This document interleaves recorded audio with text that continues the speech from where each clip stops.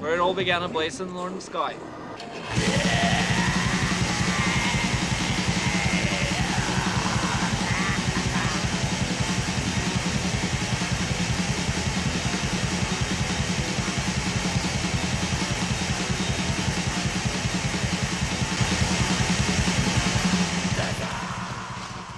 Then we came to the planning and the beginning of A Blaze in the Northern Sky. Well, what I can say was the Goat Lord album that I was talking about was supposed to be recorded like a year after Soulside Journey. That means like summer 91. But as I told you, we had this whole Goat Lord album done, but we just said, no, we're not playing that anymore. We're going for the primitive, like, stuff, you know, that we still like. And but that was like in March or something in 91. So so we just had like 3-4 months to do what we really wanted to do. So we recorded A Blaze in the Northern Sky instead in summer 91. Still though, a couple of death metal riffs came into that fucking album because we had so little time to do an entire album. People still believe that A Blaze in the Northern Sky is a bona fide black metal album, that all the riffs there are black metal, but I mean, at least 6 riffs, 7 riffs, 8 riffs, I don't know, really fucking death metal, but we played it in a black metal style, and I tried to crush the riffs as hard as I could on the drums to make them sound un-death metal-ish, and that's what resulted in A Blaze in the Northern Sky.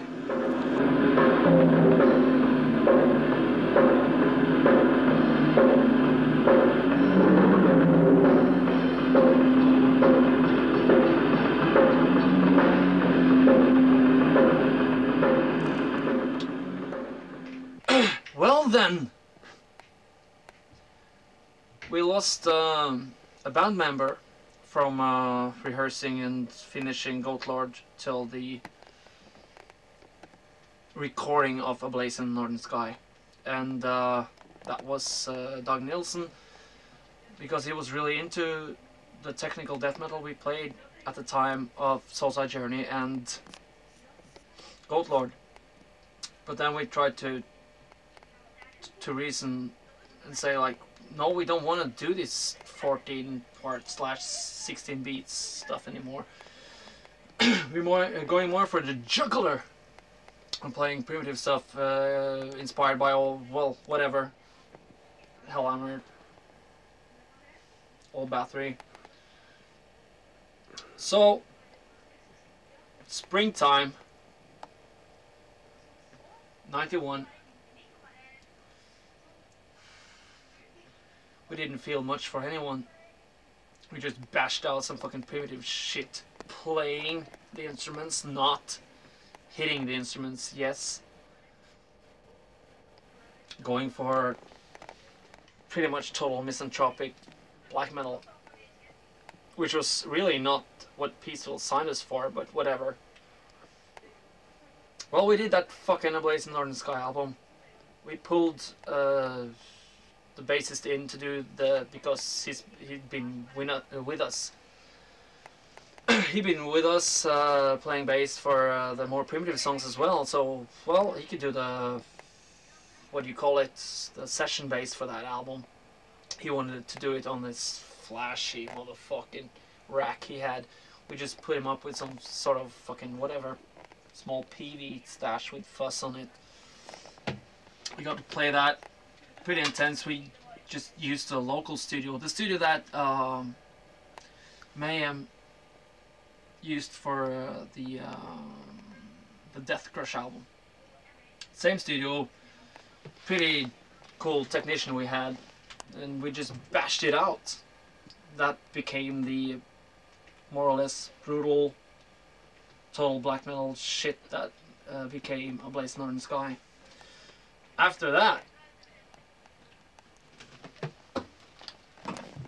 well, we had to send the fucking tape to Peaceful, and Peaceful said, gave me a call and said, "What the fuck is this?"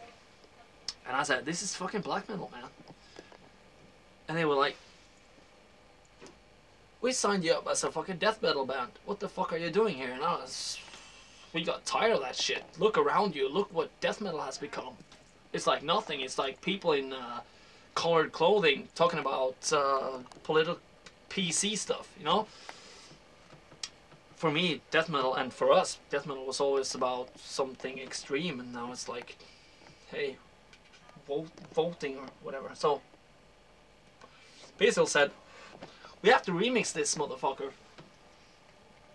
And I was going like, "Why do you have to remix it?" And they said like, "Well, this doesn't sound like anything. Like, this is just, this sound is too weak." And I'm going like back like, this is what black metal should sound like. And I said, "If you don't like it, we'll take it down to Euronymous' fucking label, Death Like Silence Productions." Then Peaceful said, "Well, it definitely won't look good for us if a new signed band is gonna leave our label. So, okay, we'll release this thing." So they released A Blaze in Northern Sky as we wanted it to be, and I think no one really regrets that. We also have to remember that the period we're talking about was it was very early in the black metal history, so you know, Early in the second wave. yeah, in the second wave definitely, but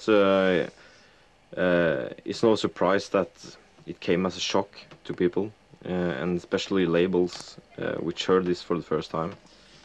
Strange, you know? Yeah, I guess. But with Peaceful, luckily we had a pretty fucking great distribution, so the album just had like a black and white cover, which was like heinous at the time. I mean, everyone wanted like colory painted,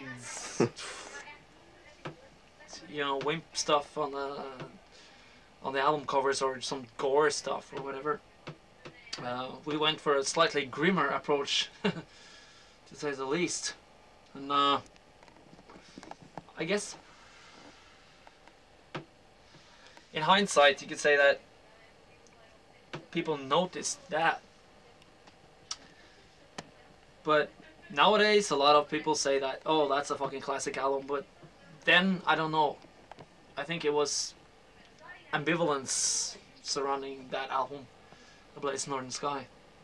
Anyway, we had no time to look back. When we recorded the Blaze in Northern Sky album, that was done, settled, it's going to be released on Peaceville. Okay, we just moved straight on to Under Fuel Moon. And this time, we had all the time we needed. 1 fucking year to do only black metal.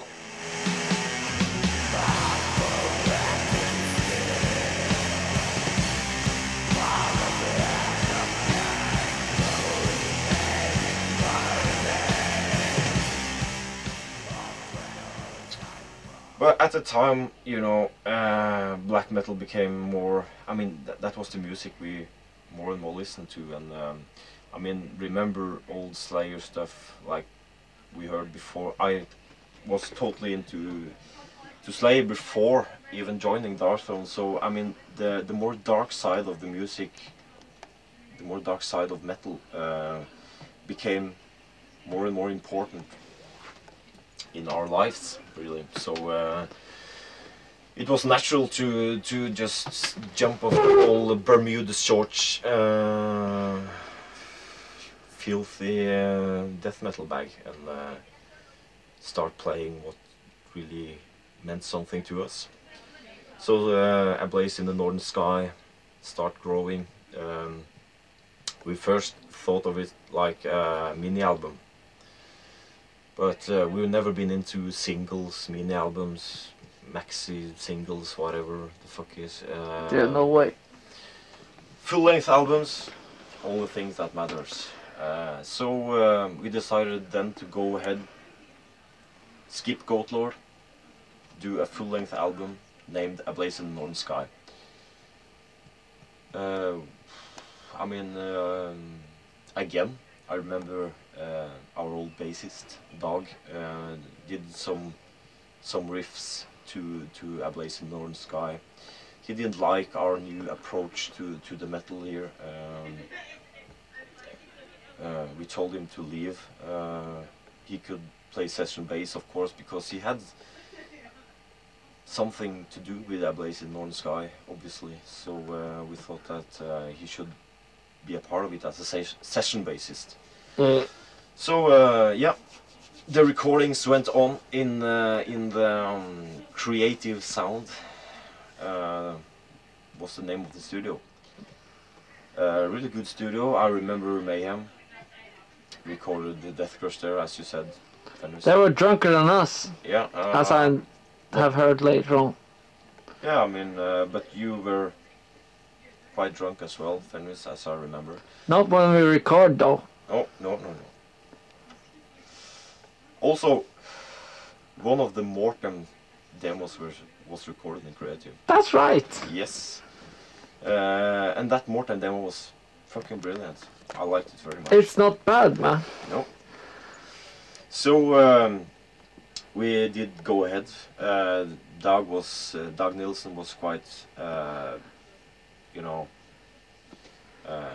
He'd been kicked out already. Yeah, he'd been kicked out already, so he was laying very low in the terrain. But we did go on with the recordings, and I also remember the rehearsals to A Blaze in Northern Sky was very good experience. Yeah. Again, I felt at that time that we were being very alone. I did know about Mayhem and Mortem, but you know, the metal scene in Norway was very small, very limited. This was like the summer of '91. I think Morten was changed the name to Arcturus and did some other stuff then. We felt pretty much alone, I think, and after recording the album, it was just, well, if someone likes it, okay. If someone don't like it, fuck off. Yeah, like that. And we had nothing really happened after that recording, did it? I mean, we didn't go on tour or interviews or anything. No. What happened? We're going on to Under Funeral Moon here. Yeah, I mean, during the recordings of A Blaze, we had an engineer, very to the book guy, you know. He didn't want to turn the knobs too much, but he did a brilliant job, and I think the balance in the sound was right where we wanted it to be. Nothing happened, you know. Dag Nilsson, gone for good. We're starting the rehearsals to Under Funeral Moon.